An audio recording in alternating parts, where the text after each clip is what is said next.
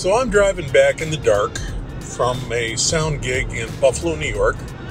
I was helping somebody out, and they have some powered speakers that are on lifters, and they were having a problem of picking up AM radio stations through them. Now they have digital power amps built in, and they're using digital consoles, and the theory with all this is that those problems don't exist with digital stuff, but nonetheless there's a radio station playing loud enough in the background that it's kind of in the way.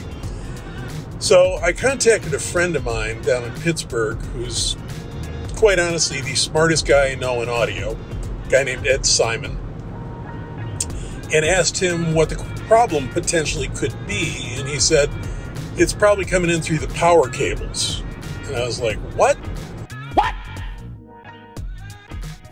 He said, yeah, it's probably the power cables, because it's there even when the input to the speaker is unplugged.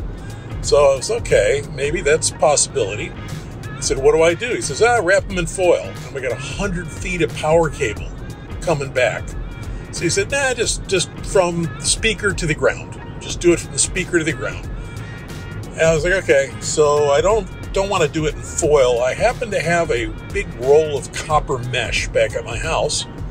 So I went and got that and got back to the site and just wrapped copper mesh around the power cable from the speakers that are about 16 feet in the air down to the ground. And then I tied one end of it to ground. So I did at one end, I took an XLR and took pin 1 and tied it through there. The other end, I actually tied it to an AC ground. And lo and behold, the AM radio stations are gone. But it's an interesting thing that you can actually get rid of a problem like that when it's coming from the power cable. Everybody always assumes, as I was, that it's some kind of a signal path problem, or it's an inherent problem inside the speaker, like that the power amplifier itself is picking up RF. Inherent in the system!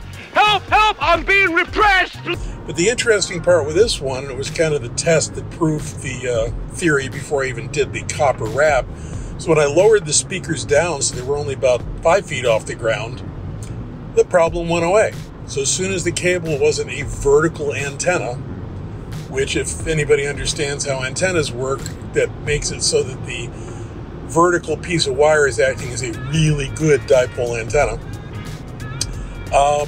That was my first indication. Yeah, it's actually the power cable. And I've actually never had this problem for quite a while, ever since digital stuff came out, running AES-50 and other protocols. Never have had this problem, but in this particular case I did. So it's just something you can try if you run into a problem. This was AM radio. People have been having problems with 5G. There's all kinds of things, but your vertical runs of power cable can actually be a problem. Just a word to the wise. Old amplifier racks with passive speakers have some significant advantages when this kind of stuff comes up because you don't have those issues. I've used some line arrays on some outdoor events from DB, and it's not DB, is DB Tech? I forget what they're called. But anyway, it's a big passive line array, and the amp racks are on the ground, never had problems like that. So all these powered speakers are kind of cool until you add a giant antenna between them and a power source, and you start picking up stuff. Well, I'm going to keep driving for a while because I don't have a choice. This video ought to be interesting. It's a double take video, which means it's technically filming me and filming my car moving forward, yet there's no light in the car, so it probably doesn't show much of me. Turn the dashboard lights up. That helps almost not at all. Definitely no. So maybe the video editors will put like a CG character in or something. Positively no. Get some AI to do something interesting. Decidedly no. To make this a more interesting video. Good night, guys.